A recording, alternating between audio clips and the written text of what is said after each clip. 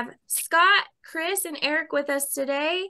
There is also Jim up in the corner there. Well, he's in my corner, I guess not, maybe not for you guys. But anyway, just real quick, you will receive a link to view the recording within 24 to 48 hours. That does come directly from me.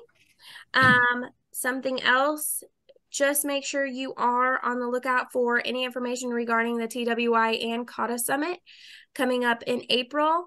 I know I have sent emails out regarding this, but there is a big eclipse happening, and apparently the Midwest is a huge viewing point, so hotel rooms are going really fast. So just shoving that in there. Scott, over to you. All right. Thanks, Skylar. Good afternoon, everyone, and thanks for attending this webinar on standardized work, connecting the dots. I'd like to quickly introduce the two panelists that we've got. We've got Chris Gechter from Teijin Automotive Technologies and Eric Thompson from Aligned Precision. I'd just like to ask Chris and Eric to do a brief intro on their organizations, then we'll get started. Thanks, Scott. My name's Chris, and I'm with Teijin Automotive Technologies. We are a supplier of sheet molded composites to the automotive, marine, and industrial markets. Claim to fame, lightweight Class A panels. You'll see them on Corvettes and pickup truck bodies and things like that. Mercury outboard engines. We have 13 plants within the North American operations, and we are a practitioner of TWI. Thanks. Hi, everybody. I am Eric Thompson. I am with Aligned Precision. Aligned Precision, we have 10 facilities across the U.S. The facility that I am currently located in is in Philadelphia. We supply aerospace, some defense work as well. And semiconductor is what our main focus here at the Philadelphia facility is. We have 3, 4, and 5 axis CNC milling equipment. We have precision and grinding equipment. And we also have some CNC lathe equipment. We do a lot of assembly work. So we have a clean room. So we do assembly work inside of our clean room. And then we also have assembly work that we're doing outside of the clean room. Like I was saying, our customer that we're mainly focusing on is a leading manufacturer in the chip making equipment. So we are a large growth curve with that customer. So hence our getting into TWI with standardized work, and then also getting us into JR and JI. So great. All right. Thanks, Eric. And so just to remind everybody, the focus of this webinar today, we want to hear from both Chris and Eric, their views and experiences on really this connection between continuous improvement, the traditional lean methodologies and tools, and the standardized work processes. And start to answer some of these questions. Does the application of standardized work really form and become the core of workplace excellence? So just to really give a little more background on both organizations from a standardized work standpoint, Eric at Aligned Precision, I believe they started using standardized work in July of this year, so it's relatively new. And Chris at Teijin, they've done a number of deliveries across various plants, also starting early this year. I think it was in June, so they've done 4 or 5. So, and we've got some experience, applying that so far across these two organizations. So the first area I'd really like to explore is to learn how you've started really to connect these dots between the traditional lean tools and this overall overarching standardized work process. So if you could talk about how you've seen those tools, what you've seen that they were in place before starting, and have they, and are they starting to blend with the standardized work? Chris, you want to go first? Sure. Well, I guess in our journey here, our plants had a very strong focus on kind of product and process controls, with the classic work instructions. and also a strong focus on equipment controls with parameter sheets and with our equipment. Large presses, large complicated bonding and painting systems. Our operations, on the other hand, we relied on a lot of tribal knowledge. So we didn't have that operator focus. However, we did have a stable, very experienced workforce, so it seemed to work. Now, over the last few years, between our growth, COVID, you name it, our workforce is no longer stable and a lot less experienced. So we've found that the standard work really benefits that final piece. That's those dots we connected between the quality instructions, the equipment instructions, and now formal operator instructions, which really are going to, I think, get us that benefit, a tighter focus on quality, costs, and delivery in our processes. I think for us at Align Precision, so probably typical, 5S implementations. The building here has been here for 75 years. I've been here for just over a year, but so some of the typical kind of lean implementation type tools, I'm sure as all of you would kind of expect to see, I kind of saw here, but for me, and I guess for the rest of us on our leadership team here, it was, how do we start tying everything all together, and reaching out to Scott and to Patrick at the Institute to help us with the standardized work. Was just a way that we saw to help us kind of start tying everything together, and also to give our people just a simple methodology to follow, something that was maybe a little bit easier than like a typical a Six Sigma black belt type project, a DMAIC project. So that was kind of where our need was coming from. We just wanted something a little bit easier and quick and powerful, I guess. So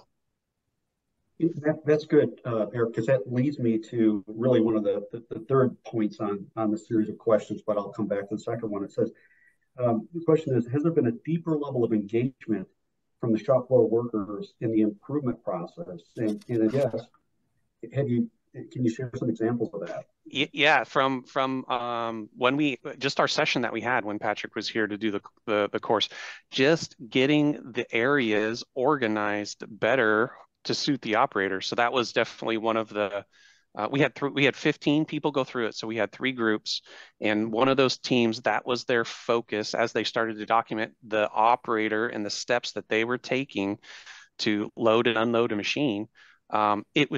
It just became glaringly obvious that just travel time, right? Just back and forth between workbenches. So them streamlining the work area, that was a simple, easy one. So, and they got it done in a day to be able to do that. So that's interesting. Just putting that, the process in place and the visuals that people recognize. Oh my goodness, there's a lot of waste in this. And Chris, how about you?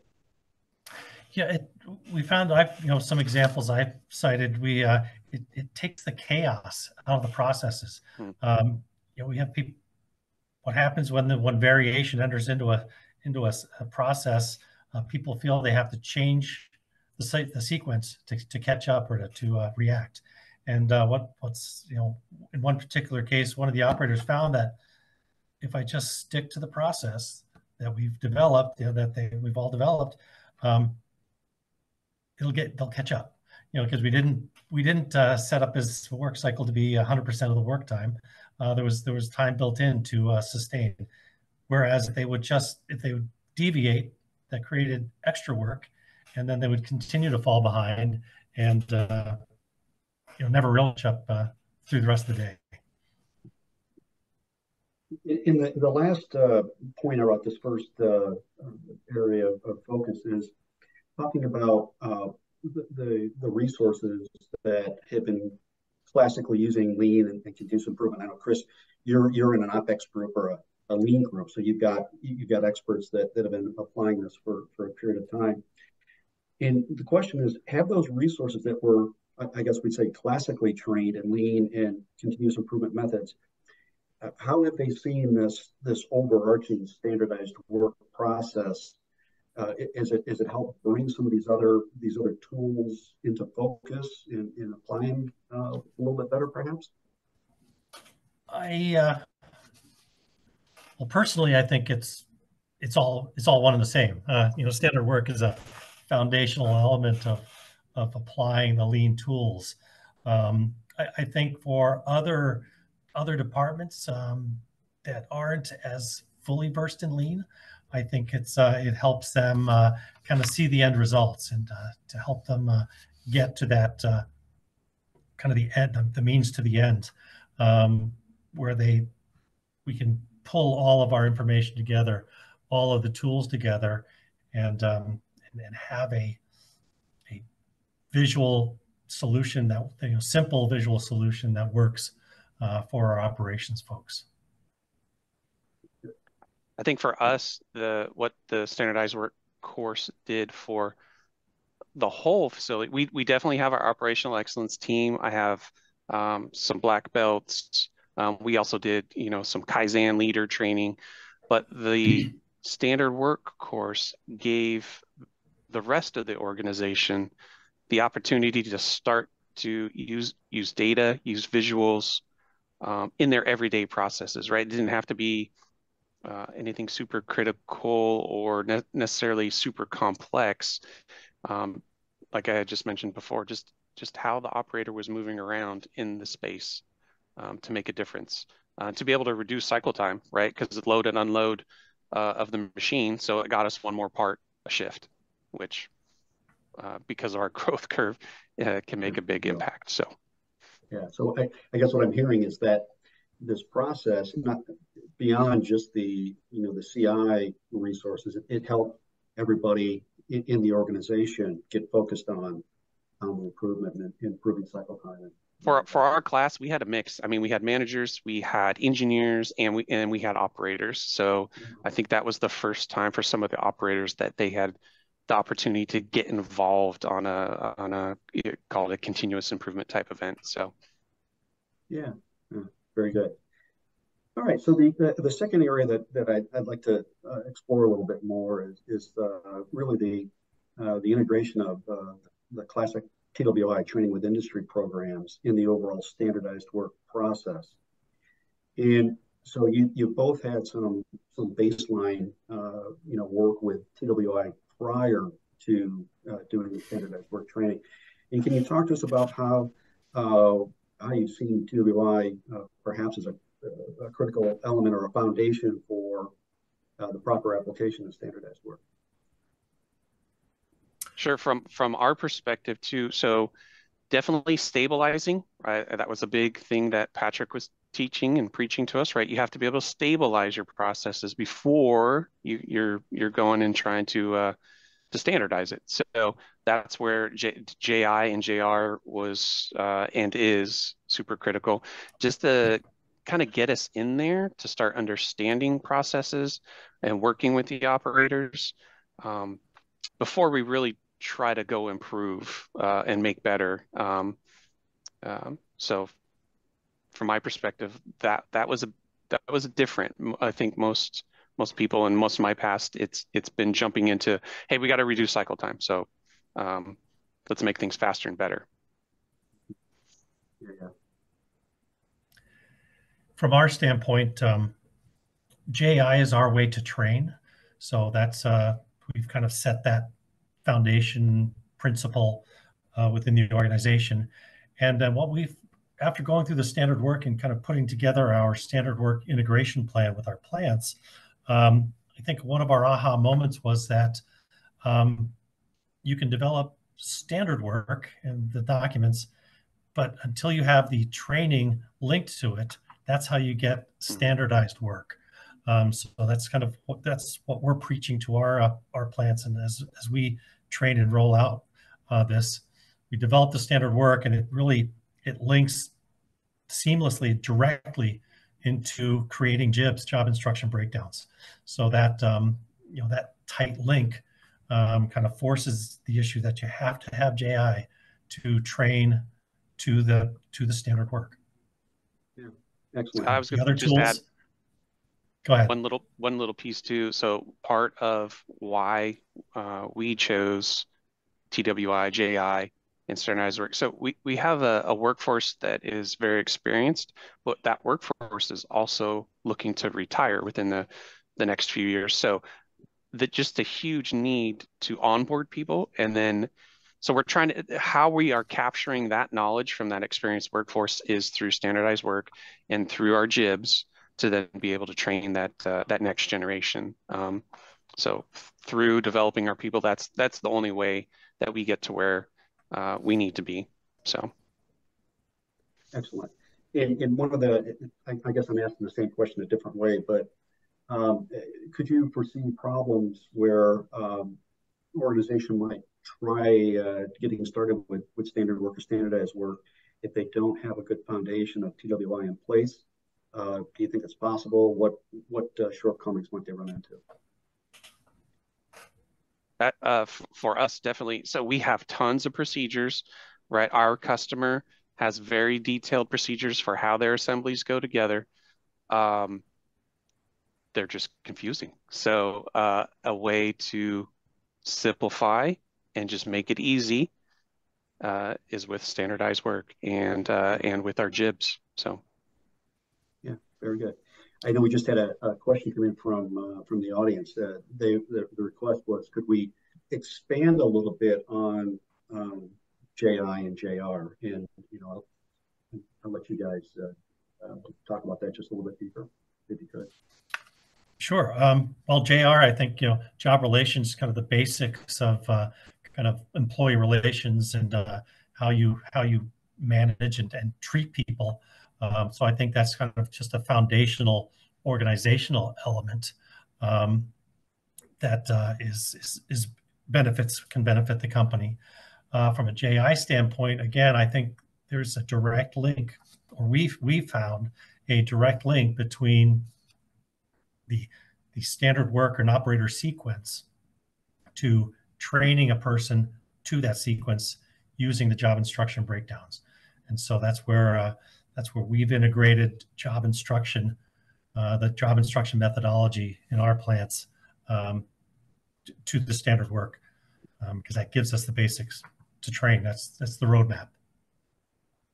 For us too, we started at JI.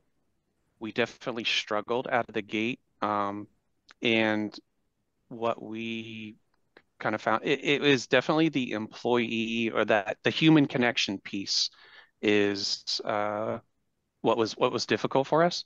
And so our next step after that then was JR, and that it's helped us, call it supercharge, if you want to call it that, our job instruction, and helped us reinforce being able to go out there and talk to people. Talking to people is difficult. So yeah. Particularly for manufacturing folks, right? Yeah. Everybody likes to, they just want to keep their heads down and they're going to make their things and go home and don't bother me. So that can be tricky sometimes. Yeah, there's quite a few questions that continue to probe into JI and JR. The one question was, at what point do you recommend bringing in job relations after JR? I don't know if you have quick thoughts on that one, based on your experiences. I think the question is, would you one after the other, or is there, in hindsight, would you do JR first or JI first, or something like that? Hindsight for me is definitely JR. I think having a strong leadership group to be able to then go out there and really work with the employees to create the JIBs.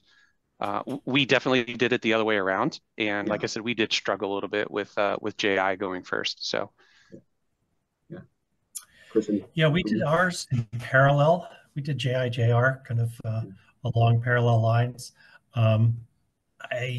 I would say JR first is probably the best. If you had to do one or the other, start with JR, then move to JI. We've started to bring in JM, job methods, a little bit, but again, we've got enough work to do already. and I think this is consistent with what we hear time and time again with clients that have been doing this a long time. They start with job instruction, then they go to job relations, and in many cases they come back and say, in hindsight, if we had started with job relations to build that environment, that culture that built on trust and respect, so when we go to the shop floor and we start looking at ways to improve or change, we've got the buy-in. So I think that's one of the underlying themes and part of the questioning that we're getting on this. The other one is it's sort of unique is the question was, were checklists used? And if so, what were the pros and cons? And I know that standardized work, it's, part of it's form driven, form based, but can you comment on the forms and the tools part of that, and pros and cons perhaps? The training matrix is kind of what the tool that we have utilized and that you get in JI. So that's how we're documenting for which work, which jobs, and then for who and by what date. We're trying to keep it simple for right now. So.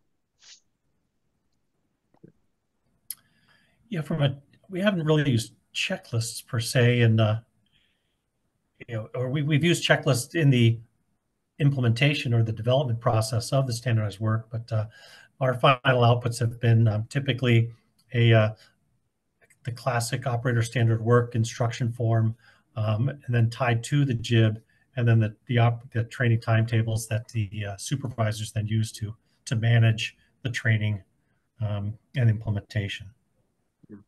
Yeah, awesome.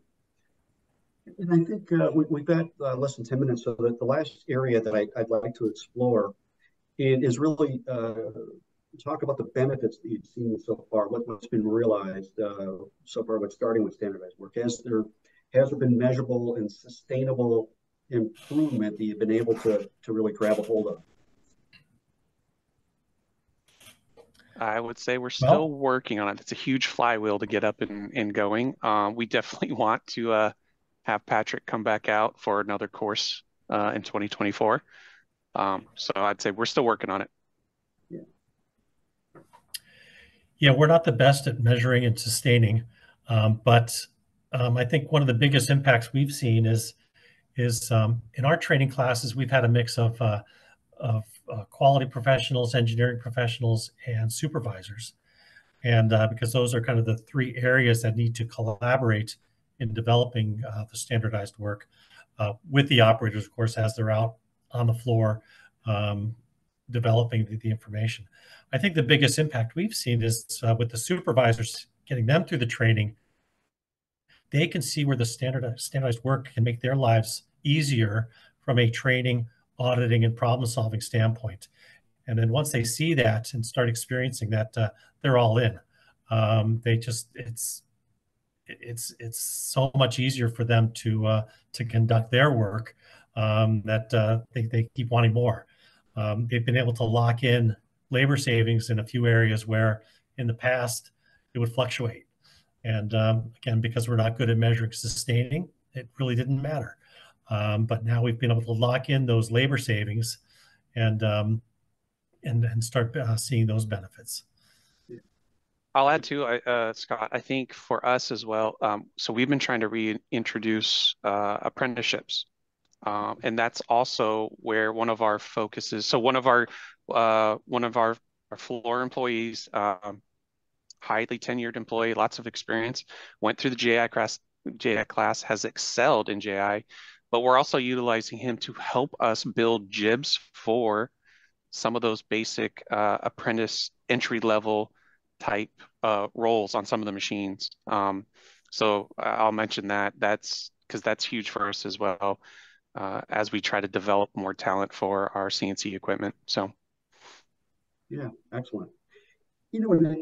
I think it's fair to ask about perhaps some problems or things now in hindsight you wish you had done a little bit differently along this journey that we can share and provide that insight to some of the people that are listening as they're considering looking at this process and maybe some pitfalls to avoid. Is there anything that you could share along those lines?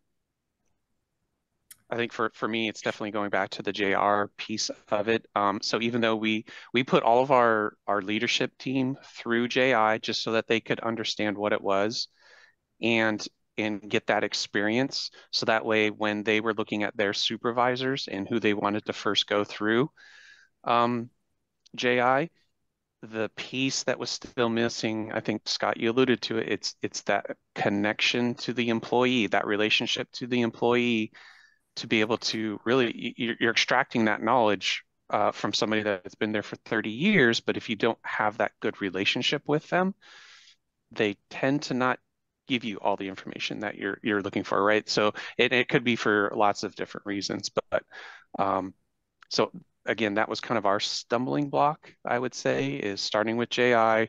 We didn't get the reception that I thought we would, and I think a lot of that was due to the JR piece. We needed to work on those relationships a lot more. Good. Chris? My suggestion is build the local knowledge, or build the knowledge locally. Our challenge is we've had both local trainees plus our department, our headquarters, our corporate department trained. And what's we see happening is that the local plants then rely on the corporate folks to do the work for them. And so the faster you get the local team up to speed and not experts at it, but doing the work and building the standard work, then they can internalize it and run with it and not just sit back and rely on the corporate folks to come in and solve all the problems for them. I'll second that one. So I definitely have operational excellence people on my team, and we get the request all the time. Hey, can your guys come do create standard work? Can they do the observations? Can they create the jibs? And my question's always, well, why can't you do that? So great. No, this has been very, very helpful so far. For me, and I know for the audience. There's a tremendous amount of questions that are coming in, which is really, really good. So we're generating a lot of questions, and I know there's a few around. One in particular, the question was who delivers the JI training to the employees, and that same person went on to say they didn't mean the workshop, but internally, once this is embedded, in your organizations, who's doing that skills training? That's connected to the standard work and standardized work. I think we've got a couple of minutes left. I think we can get that one in. Sure, we've done some work in that area. We've actually developed a few internal trainers to deliver the JI material, but then our focus is to train the supervisors and the team leads to be able to develop or to be able to deliver the frontline training to the operators. They own the area, they own the work that needs to get done, and so they train the people to get the work done. So it's all we've driven that training down to the area. We also have a few, salary trainers, I'll call them, that help with orientation, because we do skills training during the orientation process. So we'll have that orientation skill, but the on the job is supervisors and team leads. Definitely, we have so we're relying on our supervisors or the leads in the area to deliver the one-on-one JI training, and then the other folks, the support folks on our operational excellence team, are there to help those frontline people if they need help creating jibs or practicing or documenting. They're definitely there to support and not do for is the goal. So great. Well, excellent. We just got a couple of minutes left. Any final thoughts or things that you'd like to share with everybody before we run out of time? Other than we had great feedback from the operators who went through the standardized work course. They all enjoyed the material, and then the application part, because it was a little bit of classroom and then also going out to the floor. People definitely enjoyed that aspect of it. So they got, classroom and then, hey, let's go do. So I'd say keep it simple. We've had some pushback from some of our plants where we have lean experts and they want to really complicate the process and really start getting into the black belt level, even green belt level analysis and charting and graphing. The standard work forms that TWI brings to the table, it's simple and it's going to work 99% of the time. And when you hit those really ugly problems, yeah, you can elevate it, but for now, keep it simple when you start. Well, thank you very much. It looks like we're at the end of the time here. It's bottom of the hour. I sincerely like to thank both Chris and Eric for participating and sharing their experiences. I know there was a tremendous amount of questions that we couldn't get to. What we'd like to do is do our level best to collect those questions, and we'll craft a response to those questions and put it back out to the folks that have asked those and to the broader audience. So once again, thank you for your time. And thank you, Scott, Chris, and Eric, and to everybody who joined us today. It was a great webinar. Thank you so much. Just like Scott said, we will send a follow-up on these questions, and I will send the webinar out within 24 to 48 hours. Everyone, have a great day.